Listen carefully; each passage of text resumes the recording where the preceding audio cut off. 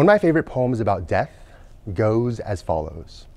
When it comes our time to die, may we not be like those who wish they had a little bit more time to do things differently. May we sing our death song and die like a hero going home. Lent is our opportunity to die to ourselves so that we can rise again on Easter. For death in Christ is the bridge to eternal life.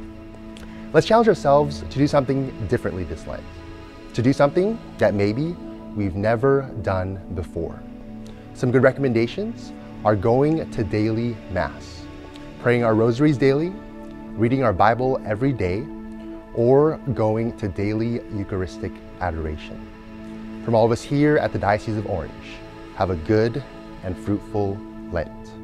In the name of the Father, and of the Son, and of the Holy Spirit, amen.